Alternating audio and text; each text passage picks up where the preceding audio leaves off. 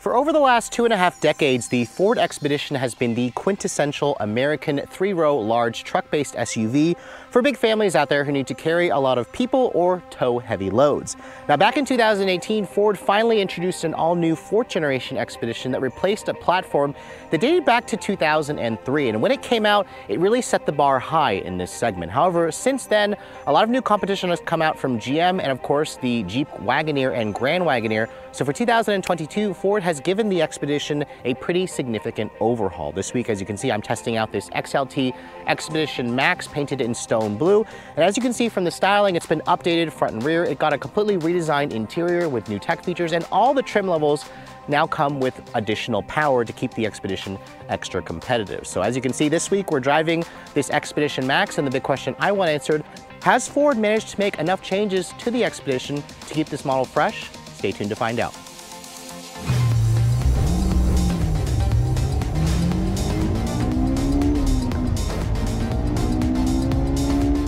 Now, before we talk about the styling changes this year, I want to show you guys what's powering the Expedition under the hood. Now, Ford was one of the first manufacturers to go with engine downsizing, and for 2022, that stays the same. And what you're looking at underneath the hood is a 3.5-liter twin-turbocharged EcoBoost V6 engine. This is actually the lowest output of this engine in the Expedition family. In the XLT trim and the XL trim, it makes 380 horsepower and 470 pound-feet of torque. That's an increase of about 5 horsepower and 10 pound-feet of torque versus last year. If you guys go for the Platinum trim, you'll have a 400 horsepower version of this. If you guys go for the Timberline or the Limited Stealth Performance package, you'll actually have a 440 horsepower version of this powertrain, which essentially has been lifted out of the Lincoln Navigator and the Ford Raptor. It all goes out through a 10-speed automatic transmission. Expeditions are available with either rear-wheel drive or the company's Control Track 4-wheel drive, where you can also get a locking limited slip rear differential. Fuel economy for this model here, being the Max, is rated at 16 in the city and 21 on the highway. Premium is not required for this engine. However, if you go for the high output version, Ford does recommend that you put premium in it. This is a truck-based SUV that's built off of the previous generation F-150, which means this vehicle will tow a maximum of 9,000 pounds. In this configuration, I believe some of the trims can tow almost 10,000 pounds. And since this is a Max, it's almost a foot longer, which means it weighs in at just almost 6,000 pounds. But let's go ahead and shut the hood and talk about the styling changes for the Expedition, because you can see here, when Ford first introduced this model, I wasn't really a big fan of the styling, the direction that they went. And as you can see for 2022, they completely revised the front fascia. We have redesigned headlights. You can see all Expeditions now come with full LED headlights with their LED daytime running light and turn signal.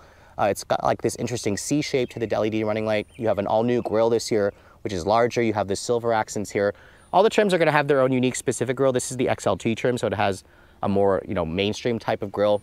My Tester, because it has the XLT value package, it has these fog lights here with some body colored accents. You can see the stone blue color is an extra $500, and it certainly looks good painted on this vehicle. But I'm still not quite the biggest fan of the styling of this truck. I think that the GMC Yukon is probably my favorite looking vehicle, and then I haven't had a chance to drive the new Sequoia. I do think that this vehicle looks better versus the Wagoneer and Grand Wagoneer, but remember, Jeep doesn't have the long version of those vehicles out for public sale just yet. Now you can see, looking around the side profile, the Max basically gives you almost an extra foot of length versus the regular Expedition. So its wheelbase is around 122 inches long. It's almost 220 inches long overall. I'm sorry, it's a little over 221 inches long. So this is a big vehicle. Not quite as long as a Ford F-150, but you can see still a very, very large vehicle. Now, looking at the wheels, you can see these are the 20-inch wheels that you get with the XLT Special Edition package. These actually come standard on the Limited trim, which the wheels themselves, I like them. They're kind of a more simple design. They have a machine finish with a two-tone look. They're wrapped in two 75/55 R20-inch tires. You can get the Expedition with up to a 22-inch wheel, or an 18-inch wheel if you guys go for the Timberline edition. You can see ground clearance for this model is around 9.7 inches. If you guys go for the Timberline model, they actually raise up the suspension to give you almost 11 inches of ground clearance. You can really see the extra length of this car when you look at it from the side profile. This is going to give you all that extra space in the third row and in the back seat. Looking at the rear, you can see there's this new silver paint, or this new silver accent that connects the two taillight modules together. The XLT trim doesn't give you full LED taillights, but you can see they have been slightly updated. It spells out Expedition in the back, and then there's also a Max badge here to remind people that you have the biggest Expedition. And you can see here, looking at the back, this rear glass does open up separately, which is kind of nice. But if you want to open up the tailgate, well, first of all, there's how you open up the rear glass.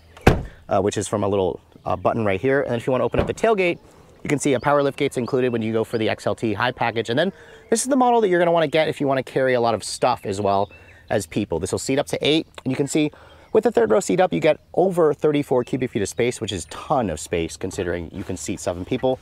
Really great storage underneath here. If you want to fold down these seats, you can see, just push that button over there. That'll actually fold the second row seats down. And then if you push this button over here, you can see the third row is power folding, which is nice. And if you want to fold down the third row, you get around 75 cubic feet of space. Fold down everything, Ford says it'll expand out the cargo capacity to over 120 cubic feet. So that's basically minivan-like capacity. It's one of the reasons why a vehicle like this is so popular with American families. So on the exterior of the Expedition, the changes are pretty minimal, but let's go ahead and hop inside the inside of the truck and see some of the changes that the company has made. First thing I want to show you guys is the key fob. You can see this is the current Ford key fob. It does include a remote start on the fob, so you have to do is just tap that button here. The engine will start up. You can also use the Ford Pass app to actually remote start this vehicle or ping the car, which I don't have access to because this is a pressed vehicle. You can even shut off the remote start from the fob itself. Now, typical Ford, you also have the number pad over here, which is now electronic. And then if you want to unlock the vehicle, just touch the back of the door handle. That'll unlock the car for you. You can see my tester in the stone blue exterior is complemented by this kind of ivory taupe interior, which you can see this is actually a StarTex material. This is not real leather. It's the upgraded material you get with the 202A upgrade package. You can see the seats are an 8-way power adjustable. You have 3-person memory. These are heated and ventilated. Expedition does offer massaging seats. If you guys go for the top trims, you can see this XLT does not have that. It does have the new steering wheel from the Ford F-150, and then you can see nice running boards to help you get into the truck, which at nearly 10 inches of ground clearance, somebody short like myself is going to need that. Now, getting inside and shutting the door has a nice solid sounding thunk. Remember, this is built off of the previous F-150 chassis. And then if you want to start it up, the button is where you'd expect it to be. And you can see my tester has the standard displays, which means you have a 12-inch display over here, which uses Sync 4A, which now includes wireless CarPlay and Android Auto. And then you have a traditional analog looking display with a helper screen in the center, which I believe measures 8 inches. It's actually a pretty good size. Ford also offers a 12-inch display, a 12.4-inch display if you guys go for the top trims, which is definitely a nice feature to have. But this layout looks pretty nice. And I also love the wireless CarPlay, which you can see boots up your phone really nicely. You cannot expand this to take up the entire screen, which kind of sucks. But you can see here, you'll have different cards there. You can cycle between different menus, and then the Ford system works pretty well. It also includes GPS, built-in GPS, which you can see looks pretty nice, and it works pretty well. It's nothing super fancy. Now, in terms of the materials, you can see this is a soft touch injection molded plastic. It's padded over here as well with some chrome accents. The door handles, very F-150-like. Window controls, automatic one touch for just the front windows, not the back. So I suspect the higher trims will include the one touch for all 4. The steering wheel, surprisingly, it's a power tilt and telescoping. I wasn't expecting that for an XLT trim, which is definitely a nice feature to have. Lots of buttons for your Ford Copilot 360. This vehicle does not offer Blue Cruise. You have to go for the Expedition Platinum to get the Blue Cruise. It's the only trim to offer it. Lots of more buttons here for controlling the screen over here. The horn sounds pretty appropriate considering the size of the vehicle. There's some nice little rubberized storage, so you could put maybe like a cell phone over there or maybe a wallet. Hard touch plastic material here, but it is soft touch padded here with a faux stitching. All hard touch plastic down here. Like the way this new center stack looks compared to the pre-refresh model, this 12-inch display is actually a really good size, and I think that most people will be happy with it in terms of the look. If I put the vehicle into reverse, you can see it has parking sensors, it has a backup camera. You can also adjust the views of this, and Ford does offer a 360 camera if you'd like. This one does not have that feature, which it is optional. Dual zone climate control here with your own separate climate controls in the back. You can see 3-level heated and cooled seats, which I like how it's an actual button. There's also a heated steering wheel, which is nice. Over here you can see wireless phone charging pad that's included with the 202A upgrade package. This rotary dial here controls your 10-speed auto. It does have a manual mode with, you can adjust the gears from these buttons over here. No paddles on the wheel. And then you have a drive mode selector here, which Ford offers several different drive modes, from a sport to a tow haul to an eco, normal. There's also slippery, sand, mud and ruts, and then back to the tow haul mode. So plenty of drive modes, and Ford's really upped the software in this to where it now adjusts much quicker than before, which is nice. This vehicle does come with 2 glove boxes. You can see there's one at the top, one at the bottom. This is a bin style. It's not damped, but it is lined with felt. Cup holders over here. Some of this plastic trim here is not shiny piano black, which is nice, but I suspect the higher trims will probably give you some wood grain. This is the XLT, it's not gonna give you that. Big center console storage area where you can see tons of space in there. Your USB-C and A charging port is right there. The seats are also pretty comfortable, but I have to say, I hate these headrests. They don't adjust to come forward and back, and they kind of stab my head a little bit too much. So try these seats out, make sure you like them. I suspect the higher trims may come with the adjustable headrest. This XLT does not have that. The sunroof, you can see, is a $1,500 option, but this one does not have it. It does give you a ton of headroom, however. There is a sunglass holder here, and then there's some LED lighting, map lighting in the cabin. There's also some blue ambient lighting that you can adjust at night. But overall, the interior is roomy. It's really comfortable. It offers all the tech that you probably would want, but just keep in mind, some of the higher trims will give you some luxury touches that you might find in a Lincoln vehicle. Looking at the back seat, let's check out the second row, because this is a family vehicle, and you can see my tester comes standard with the captain's chairs. And what you get here is 41.5 inches of legroom, which is pretty spacious. In fact, the Expedition's main competitor, the Yukon, offers an extra inch of legroom here, but you can see this is a ton of space already, so you're not gonna really find too many complaints. You can see materials back here are the same as the front. It's soft touch, injection molded plastic, padded area over here, hard touch plastic down here, but a ton of storage space, which is nice. Getting back here, you can see there's a nice grab handle to help short people like myself get in. And then when I shut the door, you can see a ton of room. I can just stretch out really nicely.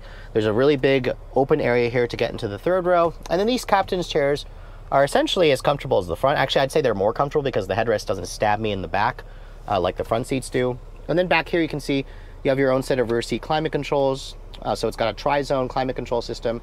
You've got rear seat air vents you can see in the ceiling, which is definitely nice. It's important for a vehicle like this. You have power lights over here, an actual household outlet over here as well, cup holders, along with more cup holders in the doors. You have storage pockets over here, which is nice. And then you can see, if you want, you can actually option in an actual bench here where this vehicle can seat 8. My tester here, seat 7 because of the captain's chairs, which comes standard. If you want the bench, it's gonna be a $600 extra charge. Now, getting into the third row, obviously I can kind of crawl between the seats, but I'm gonna show you guys how to get back here. If you would rather use the flip and fold feature, just pull this, you can see the seat moves forward and kind of slides out of the way, which is definitely nice.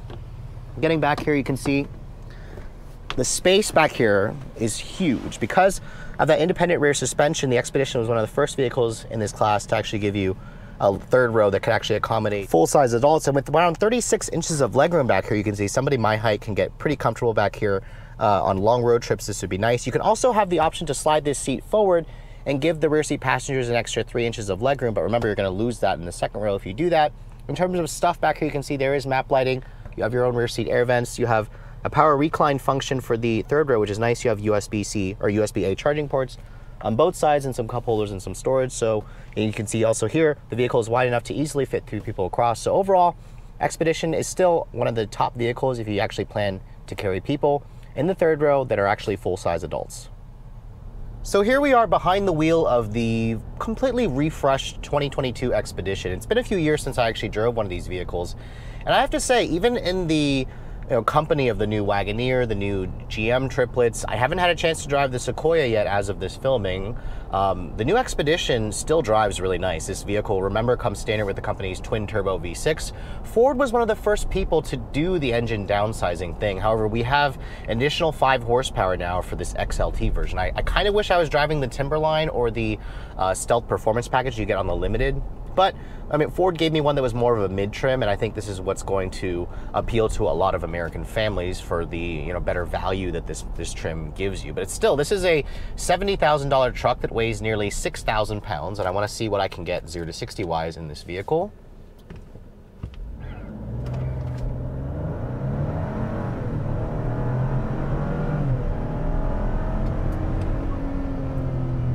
And you know what? I just got 0 to 60 in 5.55 seconds.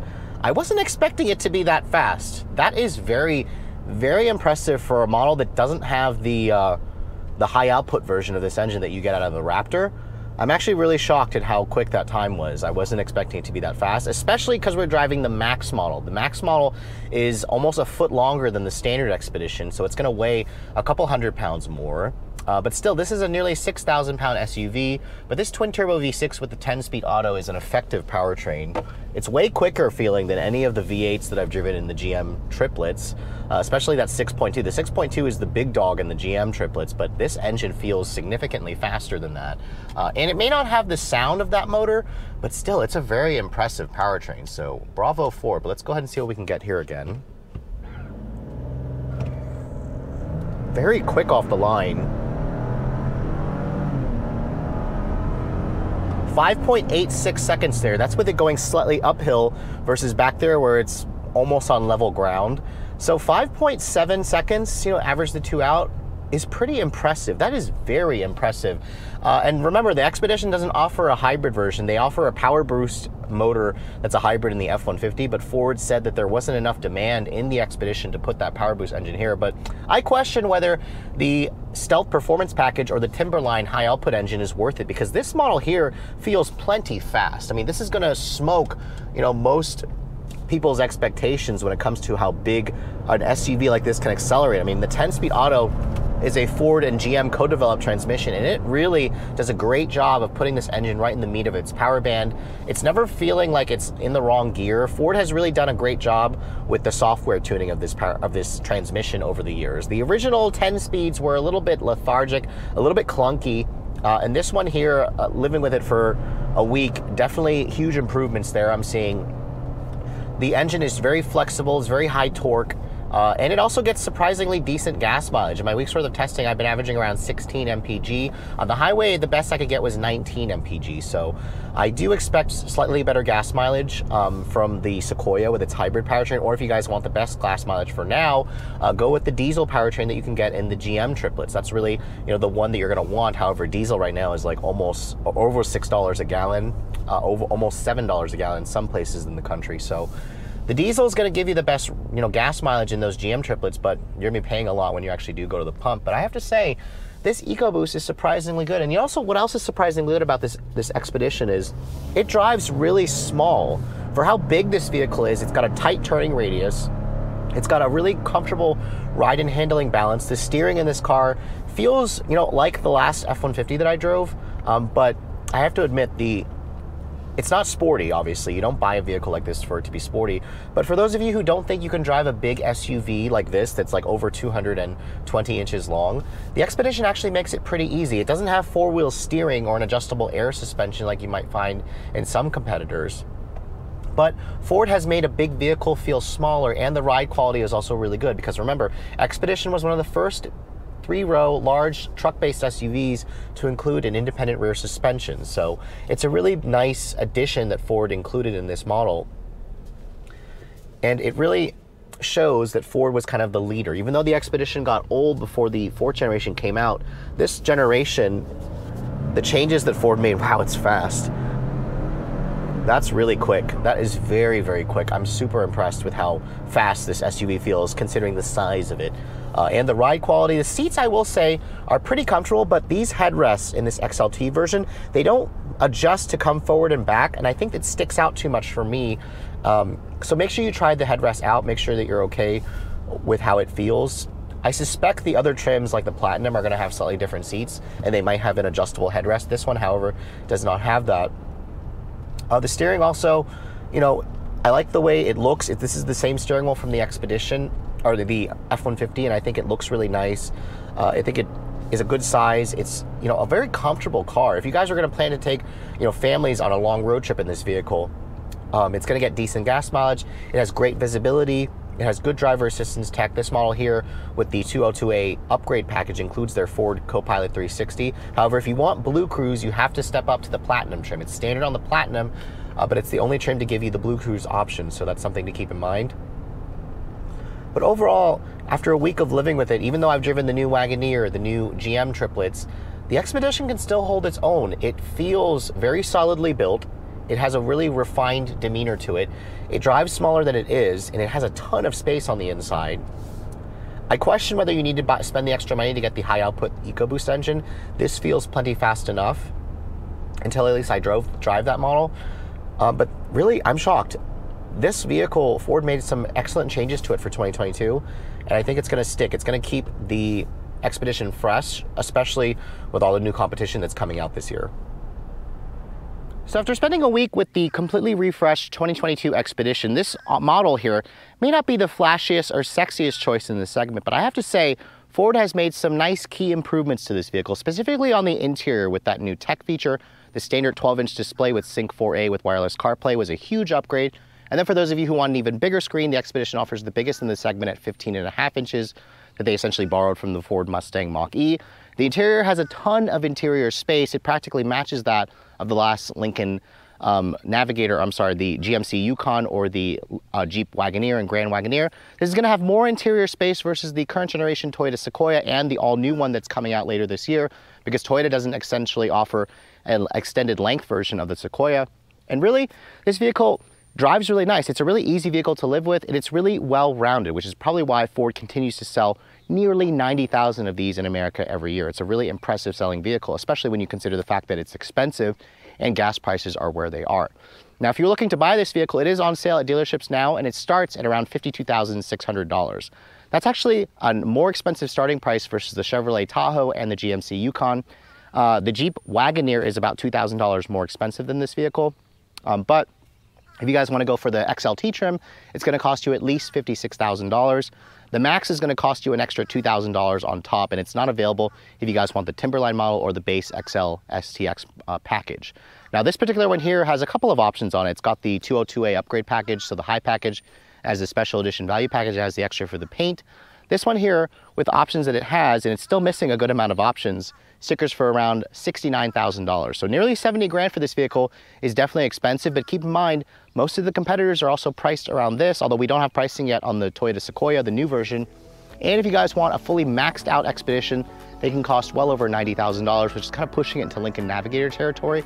But it's surprising because this vehicle here actually has a bigger screen on the top trims versus the Navigator, which has a 14-inch screen versus the 15.5-inch screen that you can get on the fully loaded Expeditions. But with all that said, hope you guys have enjoyed my full overview on the brand new 2022 Ford Expedition. If you're also looking to see the latest cars I'm testing, be sure to follow me on Instagram at redline_reviews, like us on Facebook, and as always guys, please keep subscribing to the Redline Reviews YouTube channel for all the latest reviews. Thank you so much for watching. I'll catch you all in the next video.